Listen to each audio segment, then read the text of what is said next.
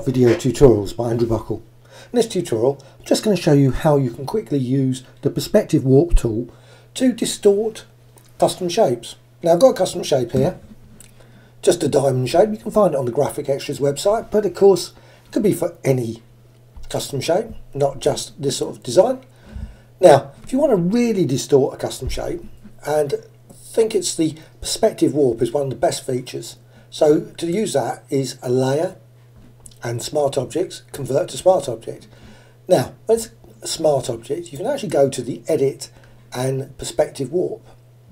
Before that actually is not available. So perspective warp, select that. Now you think, right, I'm just going to add it over on top of the actual design.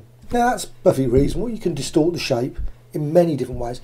But actually one of the nicest ways to distort it is to actually apply the warp just at the top or any other position, but just not on top of the actual shape itself.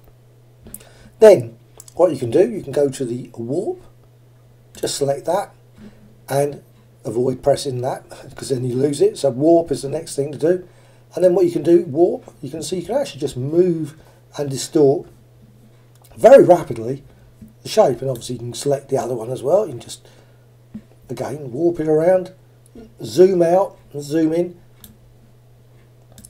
And you can also twist it around. Obviously just a little bit of practice to actually control it, and again go there, modify it and drag it out a long way. Right, once you've actually decided that's what you want, click OK.